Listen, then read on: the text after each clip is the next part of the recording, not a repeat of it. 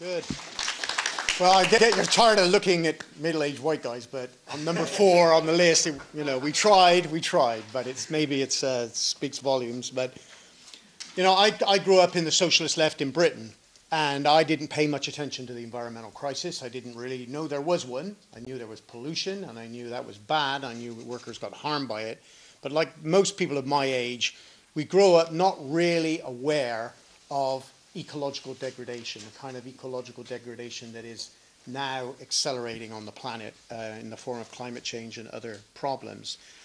I took the view that there were crisis tendencies in capitalism, and that sooner or later, if we organized right, workers would get it, and we would have a global movement, and we would bring about a democratic socialist system. That's what I thought was going to happen. That's what I still hope is going to happen. But one of the clearest things that I think personally I've learned, and suspect other people in this room have learned, is that the true crisis tendency in capitalism is ecological. It is the collapse of the world's ecosystems, driven by growth, accumulation, and profit.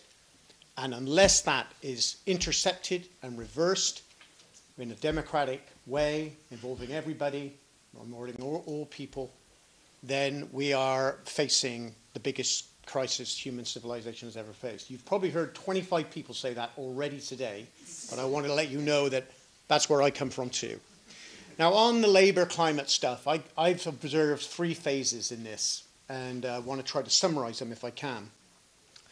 First of all, others have talked about the divisions between jobs and the environment. A lot of union people felt environmentalists were tree huggers. I don't think that requires much more of an elaboration.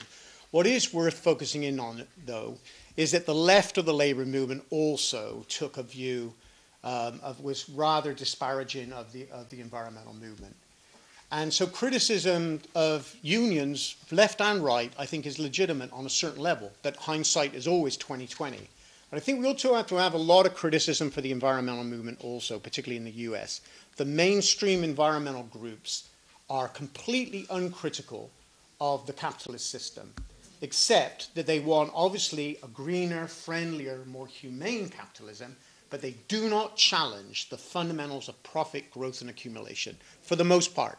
That's changing to some extent with the climate justice and more left environmental organizations, where there's more of a rich debate. But we have a problem with the big greens and the mainstream environmental groups, not just with the labor movement. So in my view, both have to shift. Now, we did see them shift about 7 or 8 years ago with the Apollo Alliance. Some of you may know about that. You've probably heard also of the Blue-Green Alliance. This was basically a coming together of 2 movements that were in a tailspin, in decline. The labor movement hasn't won a decent reform in 35 years. The environmental movement, similarly, has not won a major reform, probably, correct me if I'm wrong, since the Clean Air Act. They haven't won very much. Small gains here and there. The system, meanwhile, carries on towards Armageddon. I don't want to sound like a, the final days kind of person, but going in that direction. And both movements have not been able to deal with it adequately. And so when the blue-green narrative came out of a position of weakness of both movements, believing, though, that the theories of ecological modernization, that we can save capitalism and at the same time keep growth and create jobs and have a more humane, fair system. That was the basic narrative that informed that movement. So the unions, like the steelworkers, a bunch of other unions, the SEIU, the Sierra Club joined with them, and a bunch of others. That's the Blue-Green Alliance. I think what we're facing now is the exhaustion of that narrative. It's not happening immediately. It's not going to exhaust on its own. We have to struggle with it. But the facts are indisputably on our side right now. The institutions are not. The money is not. Perhaps the skills base is not for the most part, but we're accumulating what we need to do to accelerate the final end of that narrative. And I think this requires just a little bit more focus. If we look at it globally, the trade unions, I've been working in unions in the international area for quite a few years. what we saw around about 2005, 2006, 2007 was with the Intergovernmental Panel on Climate Change report, with the Al Gore movie, there was unions and environmentalists understood that there was opportunities to rebuild their own movements. Then what happened is the United Nations Environment Programme suddenly got a lease of life and decided that it was going to present what they called the Green New Deal. It was not the Green New Deal of the Green Party, I hasten to add, not the Green New Deal of quite a number of other organizations would support, but it's basically a transition to a form of green capitalism which requires first and foremost the commodification of nature, to put a price on nature. And you know the theory. I don't think anybody here is unfamiliar with it, but I'll repeat it just in case.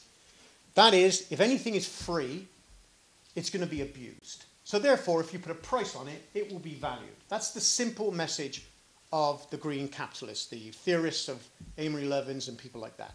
That's the United Nations Environment Programme's perspective, and that's the perspective of a wing of the capitalist class who take a more long-term view of their own system. I was in a meeting about 6 years ago at Columbia with Jeffrey Sachs, and he stood up and he said, capitalism will not survive another 20 years unless we can move towards sustainable forms of business. And that was his message. He sent out a message to the Walmarts of the world and all the other corporations who were in the room. I gate crashed, pretending I was somebody else, saying that the system is at a crossroads and it needed to go in a certain direction. And what we have witnessed in the past few years with the economic crisis of 2008 and the financial crisis is the resurgence of the fossil fuel companies and the capitalist wing of the capitalist class that really doesn't want to see any change whatsoever. Up until the time of the UN Copenhagen talks, late 2009, you could say that things were slowly going towards the green capitalists, that they looked like they had the arguments on their side. There was a financial crisis. Obama came in, along with other governments around the world, and put $2 trillion of stimulus money, a lot of it earmarked for green investments. So there was a feeling that that was the way things were going to go. You had Rudd was elected in Australia with the same kind of program. Even conservatives like Angela Merkel said the same thing.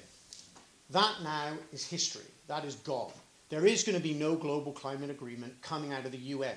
No matter what the State Department might say as they lead up to it about their concerns about climate change, Obama is given the orders, maybe not Obama, but Todd Stern, who works for the administration, is telling the US negotiators, don't you even think about a global agreement to reduce emissions.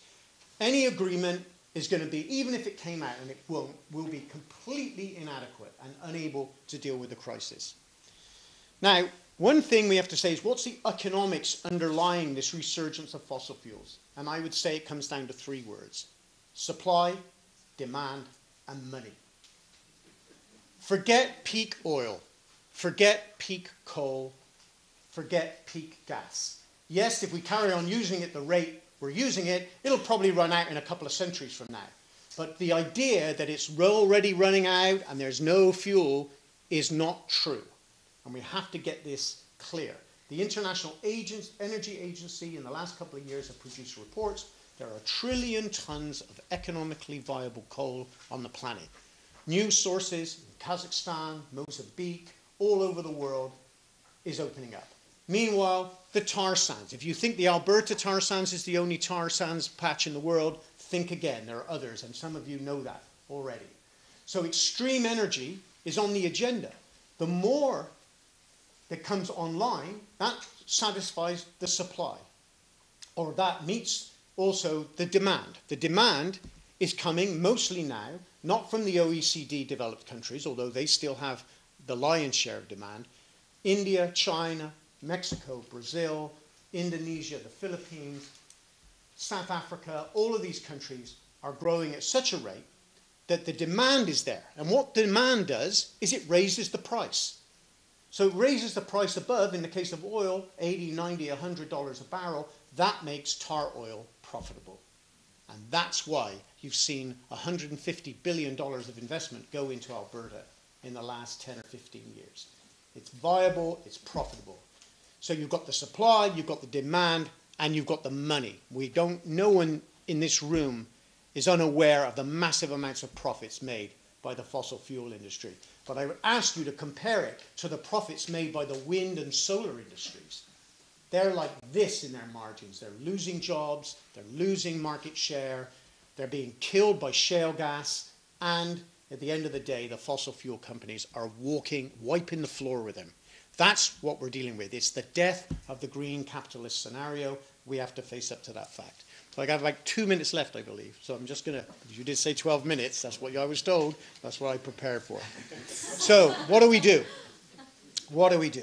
The labour movement now is split. The building trades in particular have aligned themselves with the fossil fuel companies. They're basically inseparable from each other. That's pretty clear. Look at the building and construction trades. They have websites that they share with the industry. They're not really unions anymore in many senses of the world. They're in an alliance with the industry. The left unions, we've talked about them, the nurses, the transport unions, they are weak at the moment. But what's encouraging is even though they're weak, they're beginning to show a little bit of understanding of what needs to be done. What's most encouraging, I think, is what's happening on the global stage. Because there was a big debate at the Rio +20 conference. This was a green capitalist-like festival. The trade unions got together, and the unions from Europe came in and said, we think green capitalism is better than dirty capitalism, so we're going to go with green capitalism. Everybody on board? And guess what? Loads of unions, largely because it was organized in Brazil. The Brazilians, the Argentinians, the Andean region, the South Africans, the South Koreans, all said, we are against the commodification of nature. We are against what this system is doing to the planet, that workers and the environment are abused in equal measure by this system. So that was the message. It opened up a new struggle within the labour movement around a new discourse and a new vision. The last point I would make is this. System change we need, but we do need a transitional approach. We can't just assert that it's capitalism. I don't think anybody in this room accepts, or we all may be against capitalism, many of us are, but we do need an idea, a roadmap on how to get from one system to the next. And I would say there are certain strategic sectors, and we've referred to them before. Energy is the most important sector in my view. We have to have a campaign for energy democracy. The people must take back the energy system from the corporations. We must decommodify electrical power in order to then enhance energy conservation on a massive scale.